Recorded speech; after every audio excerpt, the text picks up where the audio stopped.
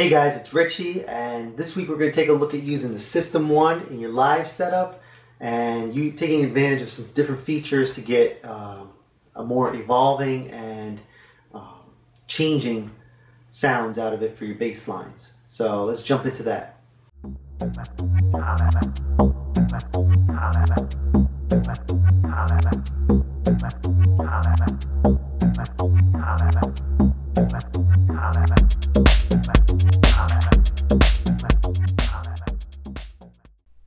Alright, so you may find that when you're using a System-1, either in your tracks or at least, especially when you're playing out live, that you're going to run out of hands to do everything.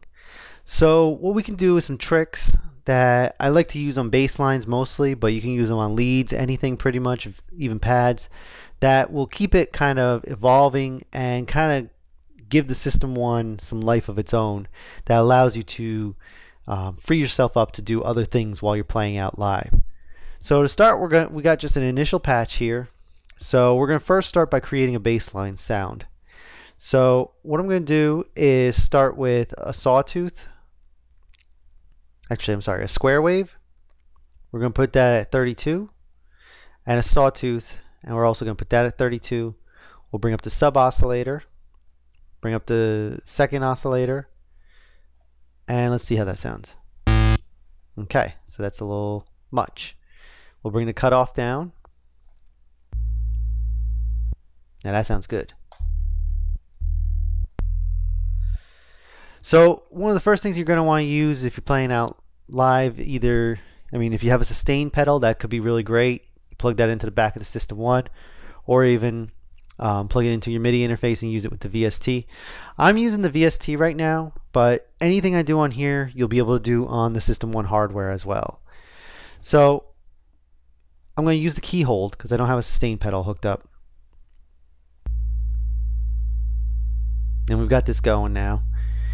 So this is very uninteresting. There's not much going on here. Now we can shape it a little bit, but that's not going to do much for when you have the key hold on. But at least as you play it, it'll do things. We'll give the envelope a little bit. So now if you go.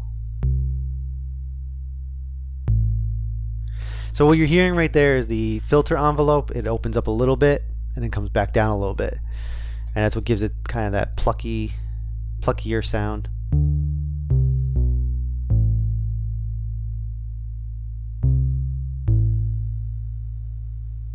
Alright. Now what can we do to make this live a little bit more? Like I said, it's a very basic sound. I'm going to give it a little more tone. And now what we're going to do is play with the LFO. And that's going to be what gives it the life. So first we're going to turn on tempo sync. So that's sync to the tempo of our track. And I've got a little loop from my TR-8 going.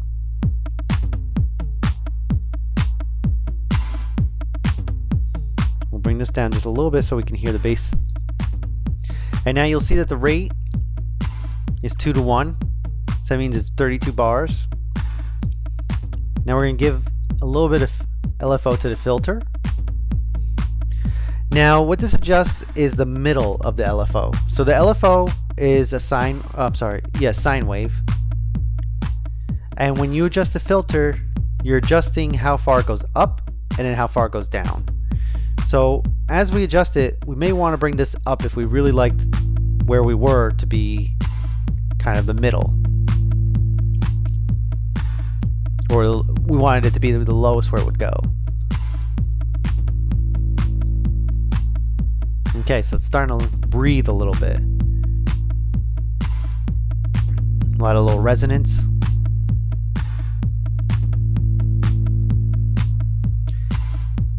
So that's sounding good.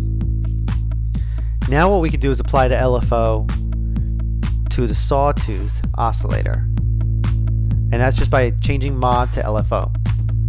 And I'm going to turn everything else down so you can kind of hear what the difference is. So what the LFO is doing, let's turn this off, and it's just doing a little bit of this.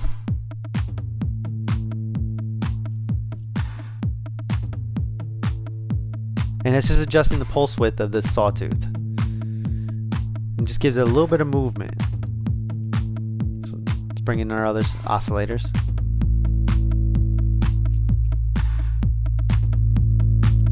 And then if you adjust the amp, that's going to bring it in and out a little bit more. And by adjusting that against the filter, it gives it a little bit more irregularity. It's not exactly doing the same exact things. So you want them a little different. And then one of my favorite things to do is to change it over to a square wave.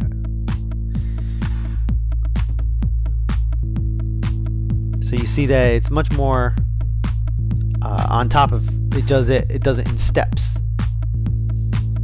And then what you can do is actually play with the pitch.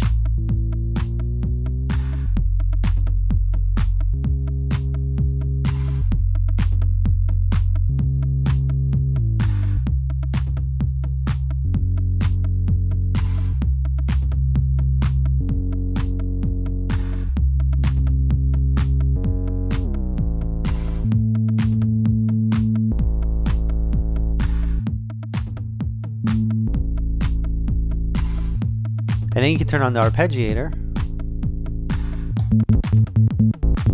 Now things are going a little crazy.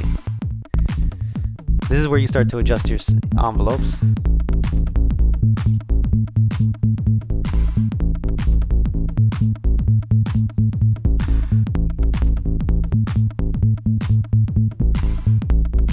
And we'll change your scatter type.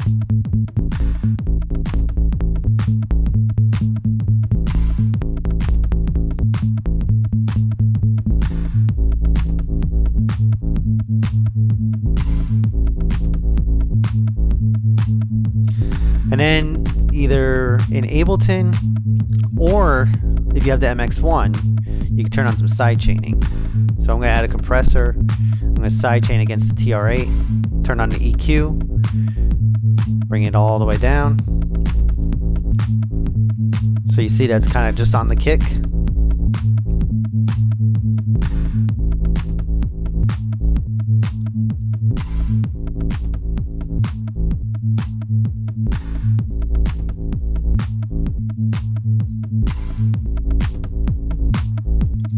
Maybe we'll bring this down to quarter notes.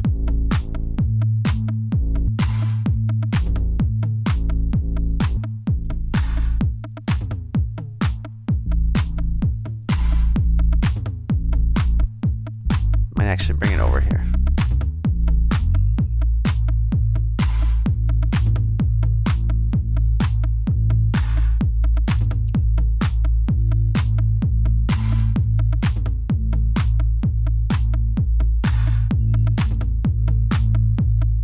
And if you do multiple notes,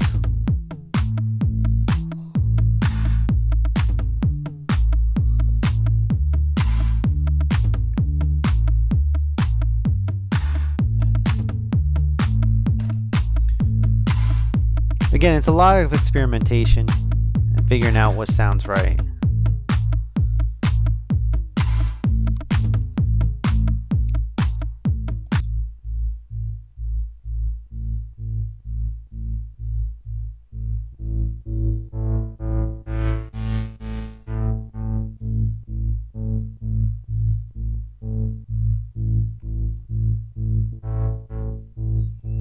So this should give you a place to start, and like I said, it's all about experimentation.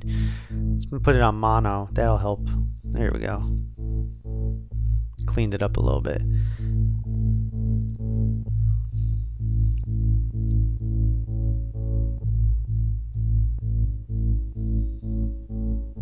And like I said, you can do this on the hardware or the software. It's gonna behave the same way.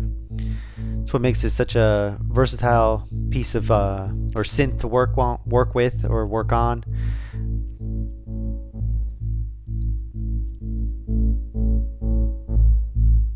There we go.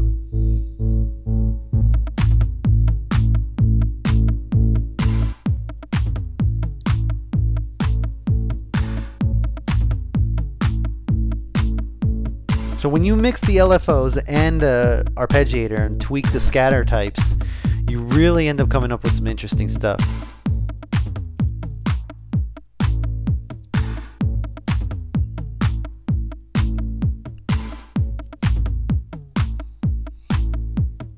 And if you turned off the key hold and just put your notes into here, you're going to end up with same effect. The arpeggiator still works.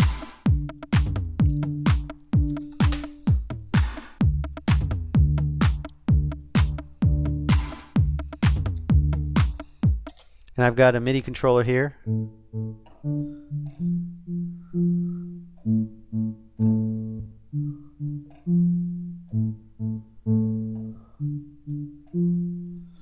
So it works just the same. It's going to behave the same way. The scatters are still going to work the same way.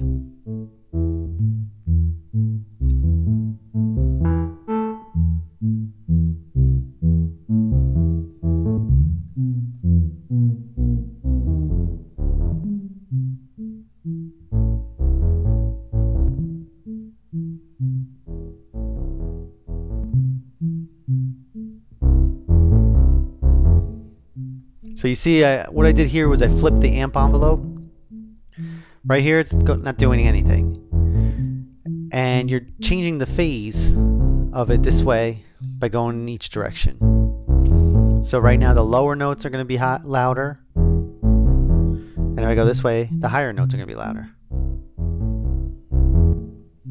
Kind of like that.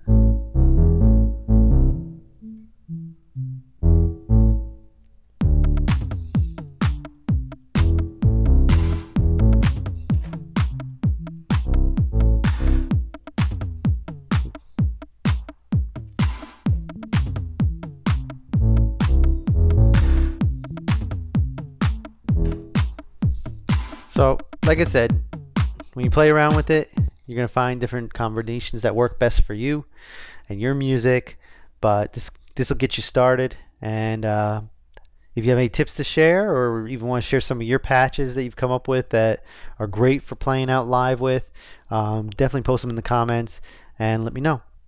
Thanks. Make sure you check out the rest of the videos we've got on this channel.